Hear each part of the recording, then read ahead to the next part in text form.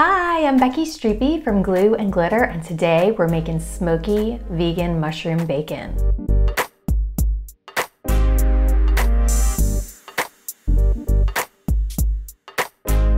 Y'all, this toothsome vegan bacon packs a huge flavor punch, and it is super easy to make right in the oven. This is one of my classic recipes that needed new photos, and I thought while I'm taking new photos, why not also create a video for it? Let's talk about making that bacon seasoning.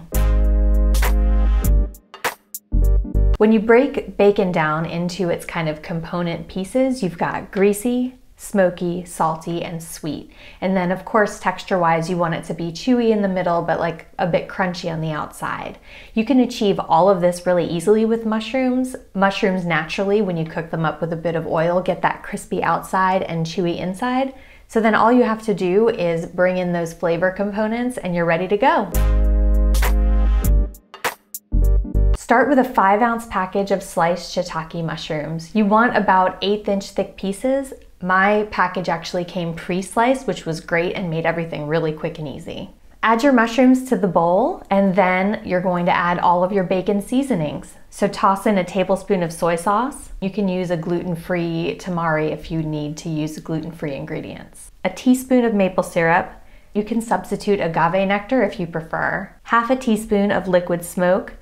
Don't worry, liquid smoke is available in most regular grocery stores, and it's not a weird artificially flavored ingredient at all. The way that they make it is by actually burning wood and then capturing the condensation that creates, and that's where they get that liquid smoke flavor from. For oil in this recipe, I'm using a tablespoon of olive oil. You can really use any neutral flavored oil you like. I just like how olive oil tastes.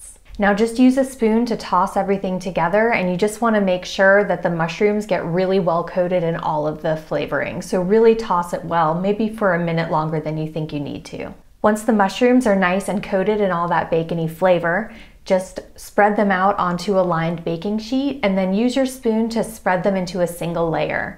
This single layer is really important because that's going to ensure that everything cooks evenly and you get nice crisp results. Now it's time to bake. Toss that baking sheet into the oven at 400 degrees for about 15 to 20 minutes until your mushrooms turn nice and crispy.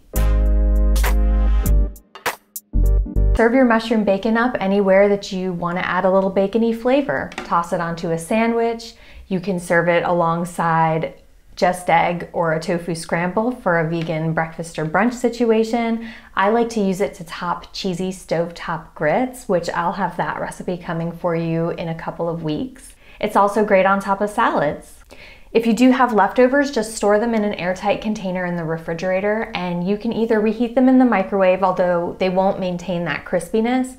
You can also just toss them in a pan and saute them up with a little bit of oil to warm them.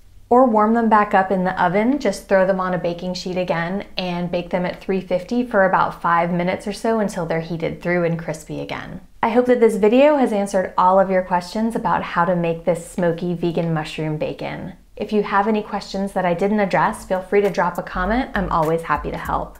And don't forget to rate and subscribe. Happy cooking!